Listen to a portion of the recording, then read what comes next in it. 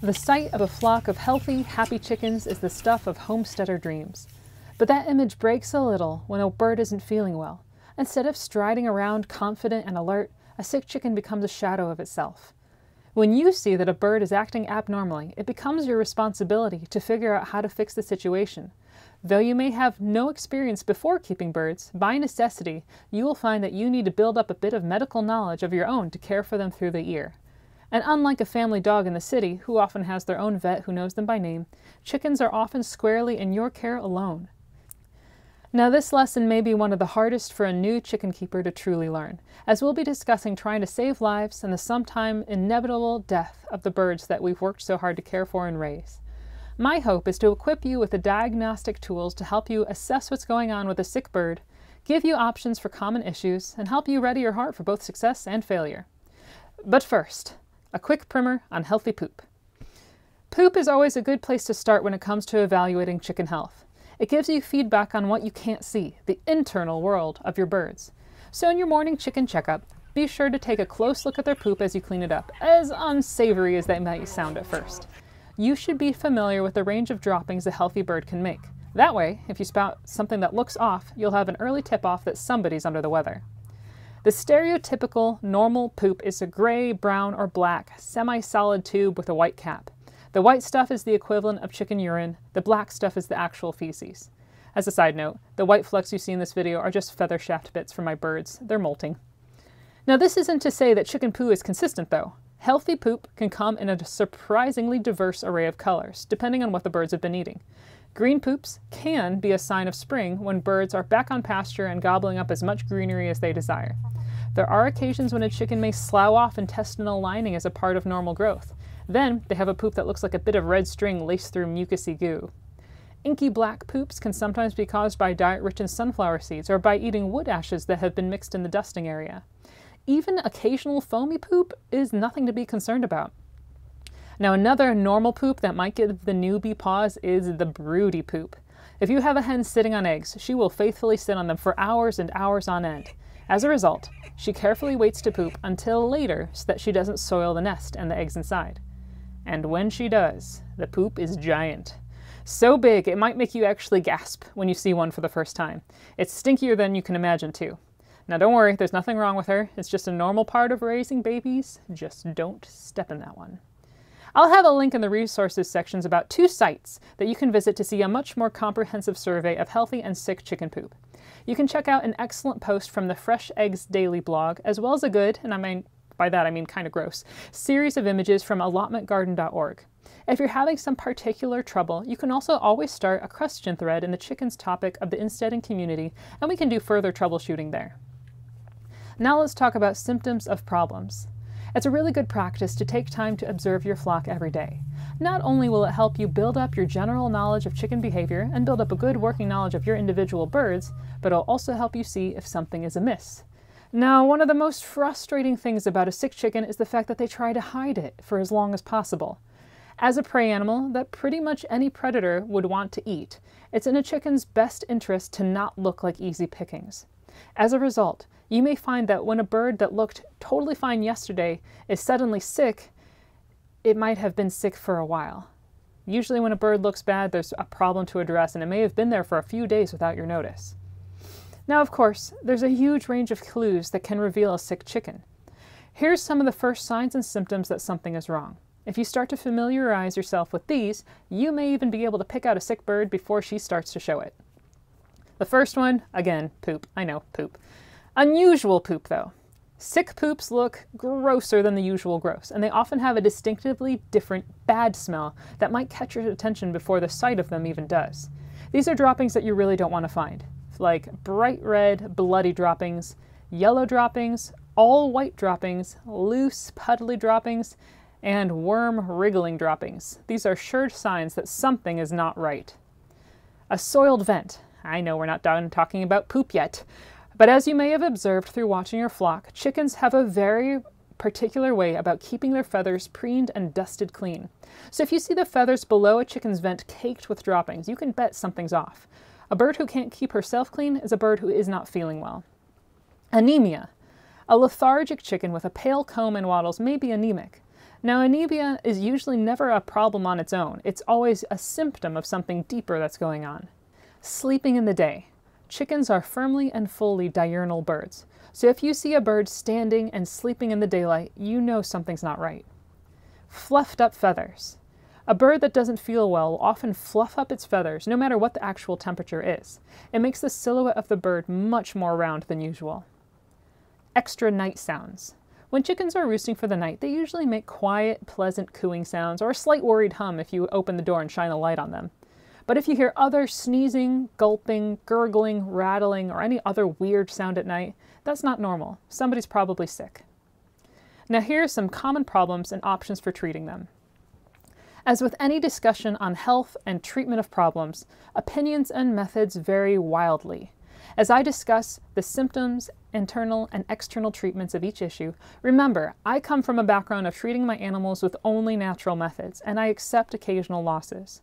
All I can offer is my opinions, experience, and knowledge, and not any promise or guarantee that these will be successful every time. Let's start with parasites. Now, the only times I've really had to deal with parasites is when new birds have come to our land from other farms. This was specifically in our first few years when we were building up our flock from scratch. If you likewise buy surplus birds, adult birds, from other farms, try to take a peek at their housing conditions if you can. If there's lots of birds crowded together, you may be quietly informed that your birds probably have parasites. So before we get into the specifics of treating common parasites, let's briefly discuss quarantines as a means of protecting your home flock when you introduce a new bird. This is a practice that involves briefly isolating a new chicken and observing her for 2 to 4 weeks in a separate area before allowing her to rejoin the flock and normal life. This quarantine is only meant to be temporary, and it allows you to see if any parasitic freeloaders accompanied your new bird. If you don't find them, hooray! She is safe to meet and mingle the flock. And if you do find them, it allows you time to remove and treat them before bringing that bird into the coop. Dealing with worms in one chicken is a whole lot easier than dealing with worms in a bunch of chickens. Now, one of the first problems that you could encounter is coccidiosis. This is a disease caused by protozoa that are present everywhere, but particularly concentrated in overcrowded environments. It's usually a problem for chicks. The symptoms are anemia, blood in loose droppings, mucus at the corners of the eyes, and hunched backs. For internal treatment, crushed garlic mixed in their food, honey mixed in their food, and apple cider vinegar mixed in the water can help. But really, you need prevention. And the prevention for coccidiosis is to raise chicks under a mother hen, raise them in the spring, don't overcrowd them, keep the brooding areas cleaned daily, raise chicks in a tractor that can be moved to fresh ground daily, and to not let chicks drink dirty water. Feather lice. Symptoms of feather lice are bald patches on the birds from them scratching incessantly, lice visibly crawling around on the skin when the feathers are parted, specifically look around their heads, and little white sticky clumps of lice eggs on the feathers themselves. External treatment is to isolate the affected birds, dust with cool ashes by hanging the birds upside down. The feathers will be pointing the wrong way, and so this will allow the cool ashes to reach their skin directly, and lice do not like ashes. For internal treatment, feed birds minced garlic cloves or finely chopped garlic leaves mixed in their food. Parasites in general hate garlic, so you're going to hear a lot about garlic in this parasite section anyway. For prevention, quarantine and observe new birds before introducing them to the main flock. Always provide a dusting area for your chickens, and spread clean, dry ashes in dusting areas. You can also, for the record, use diatomaceous earth to the same effect, but ashes are free. Leg mites. Symptoms of leg mites are legs with upraised scales like a pine cone rather than laying nice and flat and smooth. Seriously affected birds will walk stiffly due to the pain. For internal treatment, again, feed birds minced garlic cloves or finely chopped garlic leaves in their food. For external treatment, rub the shanks daily with vegetable oil until mites are suffocated and the condition improves. The bird that you see me treating in this video actually doesn't have mites, but you can see the same process. For prevention, quarantine and observe new birds before introducing them to the main flock, and coat the legs of the flock and the perching areas with vegetable oil once a month in case you suspect it could be a problem.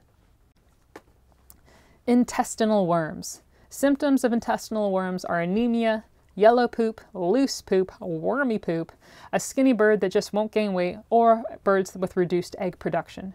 For internal treatment, remove the affected bird from the flock and feed them a carrot, cayenne, and garlic added diet as worms are expelled and their condition improves.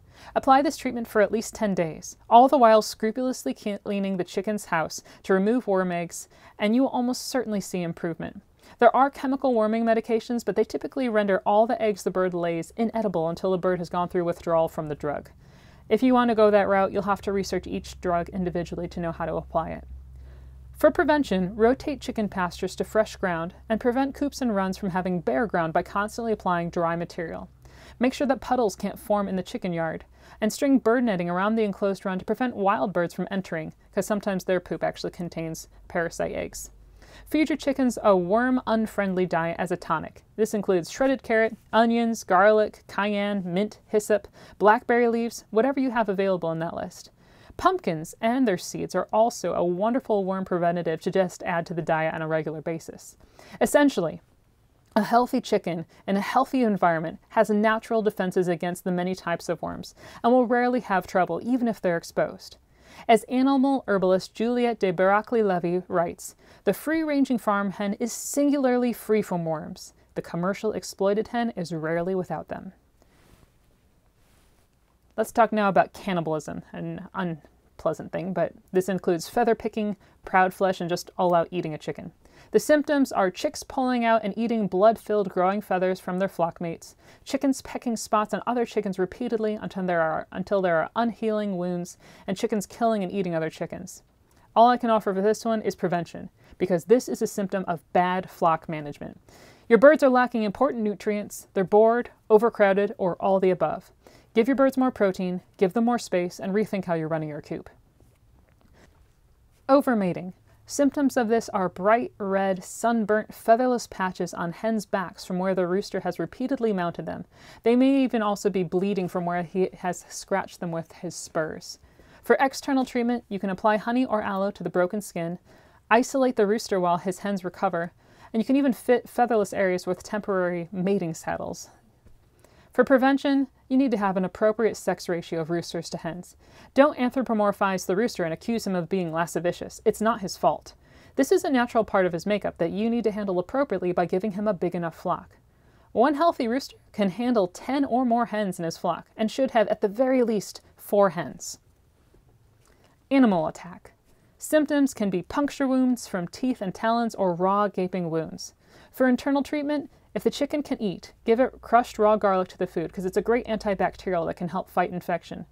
For an external treatment, you first got to wash dirt and foreign material from the wound with a sterile saline solution. I have used contact solution with good results because you can really squeeze those bottles and get the wound cleaned out effectively. Then apply honey over all open wounds and cover with a bandage. Then remove the chicken from the flock. The other birds can peck at the sight of blood, and that doesn't make the problem any better. Keep the wounded chicken protected from flies especially. They will lay eggs on exposed skin, and the maggots that hatch can infest the wound with fly strike, which is a whole problem that you do not want to have to deal with. Replace the bandage daily to make sure that it's clean. For heat stress or overheating, the symptoms of this are chickens panting rapidly, holding their wings far from their bodies. For internal treatment, make sure that your birds have plenty of cool, clean water, especially in the heat of summer. For external treatment, make sure your chickens have access to shade without being crowded together. Chickens that are exposed to temperatures above 105 degrees Fahrenheit without relief can die. The only disease I'm really going to mention is Marek's disease. This is a virus-induced cancer that can cause a range of symptoms from discolored eyes to skin tumors. You have to expect that basically all chickens are exposed to it in some degree. It's spread in part through feather dander, so once one chicken has it, it's very likely that the whole coop has been exposed. There isn't a known effective treatment, and even the methods that have been depended on to fix the problem have really done more harm than good in the long run. As you can read in the National Geographic article that I list in the resource, they're the reason the disease mutated from a rarely deadly disease to a very deadly disease. It's because of the leaky vaccines that were used to try to stop this. The only course of action that I've seen for treating Marek's disease is prevention and support.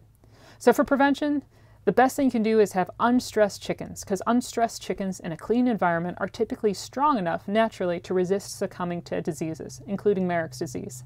It typically only takes down birds that have become stressed for whatever reason, and therefore are weaker.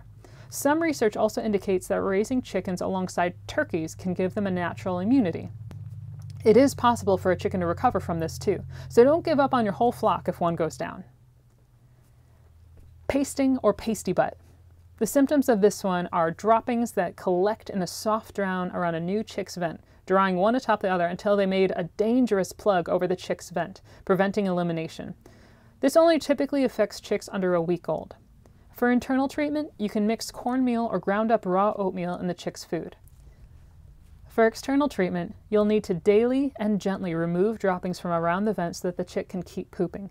You can use dabs of warm water and as light a touch as you can. The skin around this area is so delicate for a chick.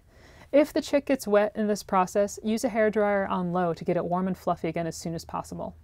For prevention, first, if you raise chicks underneath a mother hen, if you have that option, I've never seen them have this problem. If you're raising chicks without a mother hen, you can raise them on natural food, which will also help.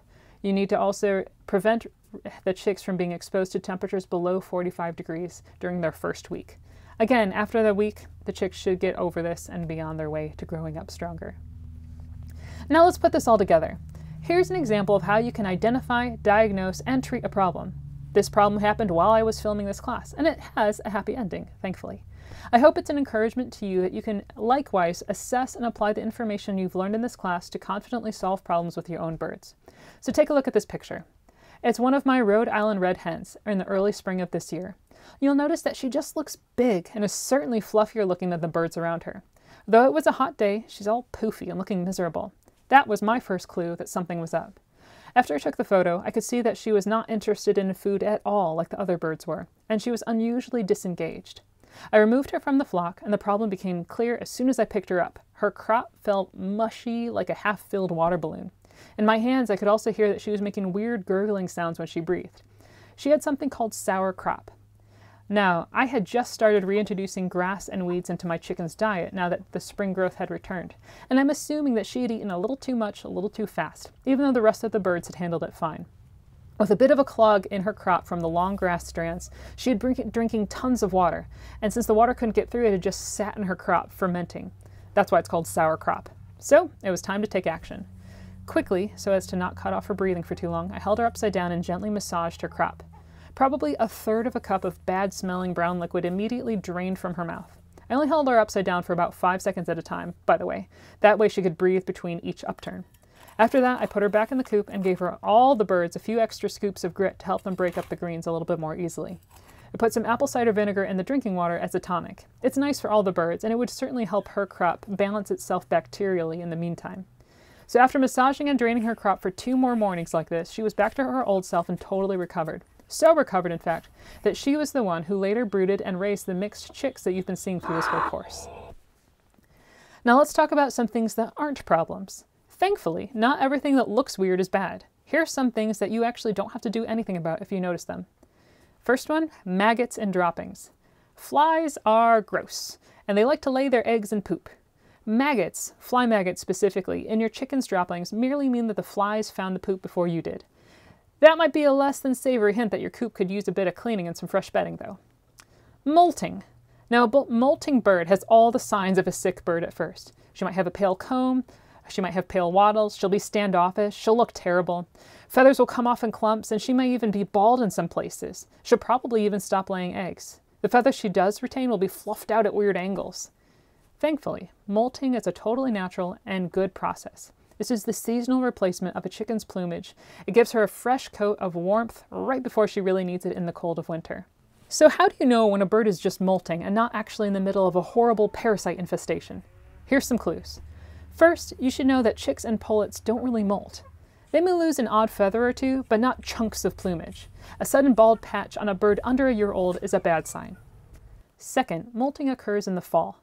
If you notice a sudden feather explosion in your coop as the leaves begin to turn, you can pretty safely guess that that's not a problem. Third, all your birds are working hard growing on new feathers in the bald patches. You should see the needle-like pins of new feathers poking up through this bare skin very quickly. Skin left totally bare for more than a few days is really abnormal. As you'll see, molting is a pretty individual process, too. One bird may do it gracefully and slowly over the course of a few weeks, only appearing slightly scruffy, while another may awkwardly drop huge chunks of feathers and then regrow them just as quickly. To support molting chickens, try not to handle them during this time. Those growing feather barbs are sensitive. And give them some extra protein if you can. Mealworms, bug grubs, pumpkins and their seeds, and meat scraps will all be an appreciated protein boost as they work hard on making all that new feather material. Here's another one that's not a problem, but it's a tough one. Runts. They exist, they're inevitable. Whether you raise a batch of chicks from the feed store or have one of your hens hatch her own clutch, you may notice that one of the brood is just smaller than the rest. For whatever reason, runts just often don't have what it takes to keep going. Anticipate that runts may die for no apparent reason out of the blue, and try not to get too attached to them. This happens naturally, both in the wild and in the barnyard. If you're trying to breed your own birds, this is actually kind of a blessing in disguise. It means that your strongest birds are the ones who reach adulthood and make strong offspring the next year. Now, pale combs and wattles after laying an egg are also not a problem. Though a pale comb and wattles is sometimes a tip-off of a sick chicken, it also happens to a hen who has just laid an egg. It's hard work, especially in the heat of summer. So if you observe a bird who's looking off color, first check to see if she just gave you breakfast before you assume she's sick. A subdued rooster. Fall and winter are not the times for breeding in chicken land. It's the time for laying low and surviving the cold. As such, you will probably notice that your rooster is quite diminished in the colder months. His comb may shrink and become a more muted red. His splendidly long tail will molt off. He'll stop crowing and he'll stop mounting hens. This is normal. It takes a lot of energy to be big and brash and virile all spring and summer, and he needs a winter break to recoup. But don't worry, come spring and warm weather, he'll be back to his flashy Casanova self in no time. Now here's what to do when there's nothing you can do. Sometimes a bird just can't be brought back from the brink. Maybe you found a hen that somehow survived a raccoon attack, but she's missing a whole leg. Maybe you didn't notice a wound under your free-range rooster's lush plumage and only discover it once fly strike has set in and it's infested with maggots. Maybe a pullet with weak genetics ends up with a horribly prolapsed vent after trying to lay her first egg. Now you have a suffering animal in your care, and you're the one who has to decide what to do. If you believe that a bird is suffering and can't recover, there is absolutely nothing wrong with putting it out of its misery.